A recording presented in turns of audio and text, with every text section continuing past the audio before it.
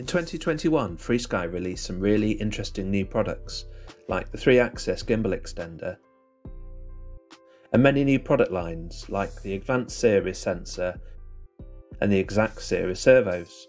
But today we're going to talk about the new receiver, the TD R18 2.4GHz 900MHz dual band receiver.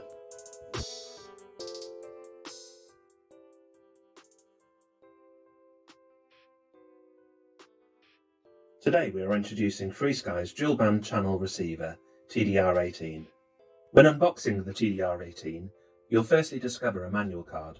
This provides the manual, which is now accessible via a QR code. The manual card lists some basic specifications on it. Scan the QR code to see the very latest detailed information on the product manual. A package of screws are included. A cable is included to upgrade the receiver firmware. The supplied switch can be attached and is used to switch the receiver power on or off. An external 2.4GHz copper dipole antenna, and a small size, re-optimized design 900MHz antenna. 18 customizable channel pins. Dual XT30 power ports supporting 2S batteries. A socket for connecting the supplied on-off power switch, or for connecting an optional NFC switch.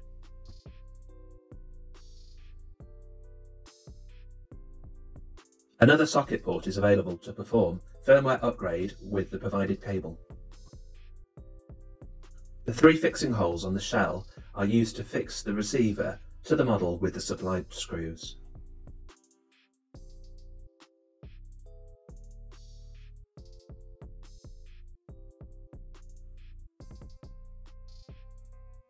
Scan the QR code with a mobile phone to read the very latest version of the manual. The PDF manual can be saved on the phone if needed.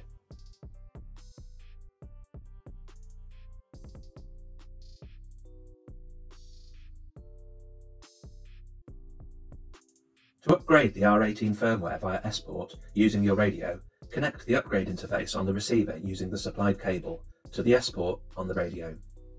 On the radio, choose Flash External Device. To upgrade via OTA, firstly make sure the receiver is in the bound state. Store the latest version of the firmware in the firmware folder on the radio. Please note, when you are upgrading a receiver, you need to repower it and select the receiver to start the upgrade.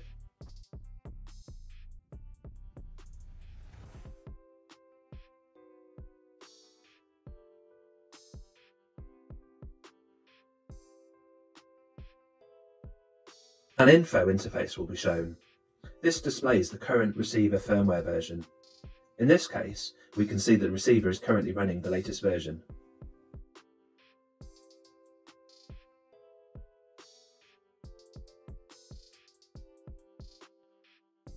Before using the TD R18, follow this method to ensure that the Ethos system version is 1.0.19 or 1.1.1 and above, and the RF firmware version is 2.2 or above. In the RF system, we select TD mode and change the number of channels to channel 1 to channel 24.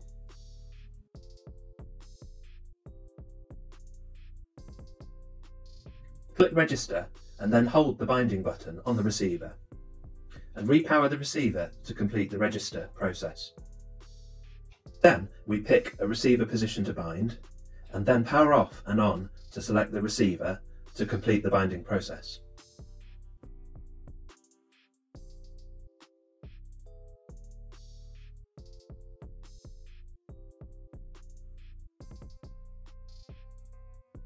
When the blue light is flashing and the green light is continuously on, this indicates the receiver is connected.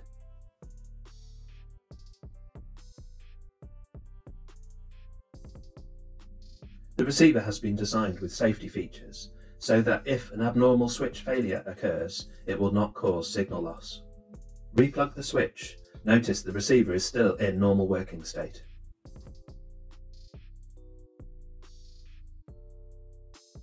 For additional safety, even with the power switch turned off, disconnecting the switch will not affect the normal working state of the receiver, therefore avoiding problems relating to any unexpected switch panel disconnections that may occur during the flight.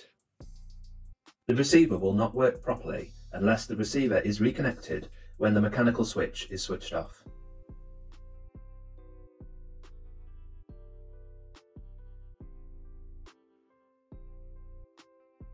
Also, FrSky provide the optional NFC switch.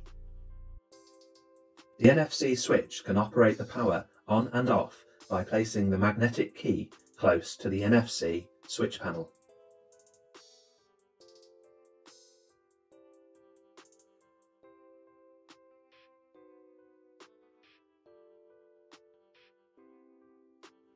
The TD R18 adopts a dual power supply design and supports 2S batteries. When using dual batteries, the R18 power function always gives priority to the battery with the higher real-time power supply voltage, in order to achieve the balanced consumption of two batteries. Through the telemetry values, we can see that the voltages of the two batteries are basically and dynamically the same.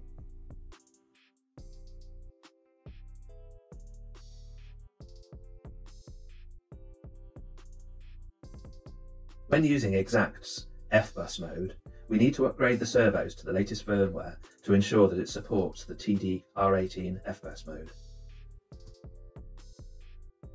In the normal connection state of the TD R18, select Set and then Option. Now we set CP1 and CP2 to connect to the Xact servo in FBUS mode.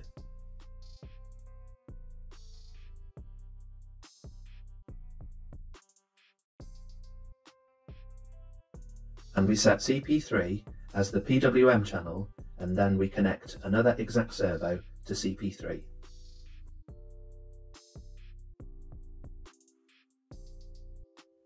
We can see that the servos work properly under different protocols when connecting to the same TD R18 receiver.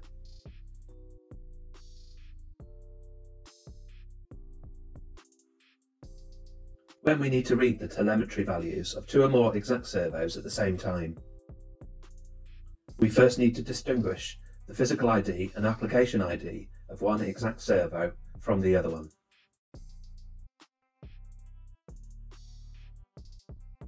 Firstly, enter the receiver setting interface and set the CP ports that need to be connected to the Xact servo to FBUS mode.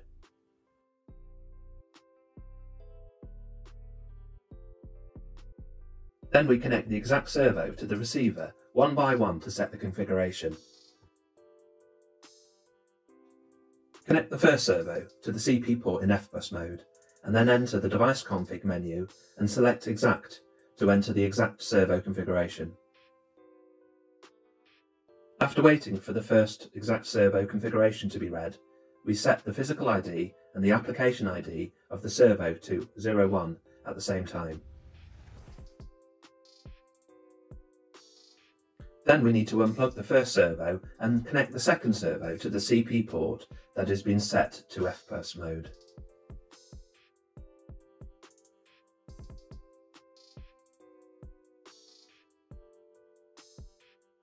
Then enter the device config menu again and select Xact to enter the Xact configuration again.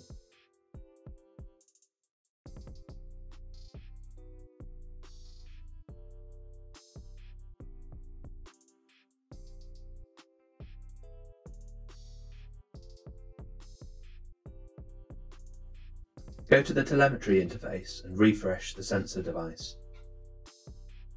We can see that the telemetry of both servos can be displayed at the same time.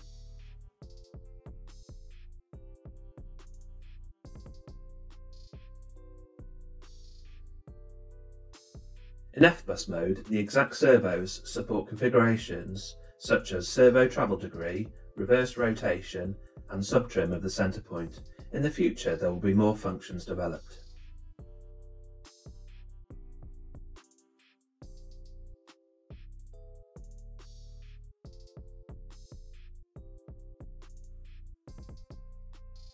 When using both S.Port and Advanced Series FBUS sensors at the same time, you need to link the sensors to the CP channel ports. In this demo, we connect the S.Port sensor to CP11 and the FBUS sensor to CP14. Then we enter the receiver's settings menu, respectively set CP11 to S.Port mode and then set CP14 to FBUS mode.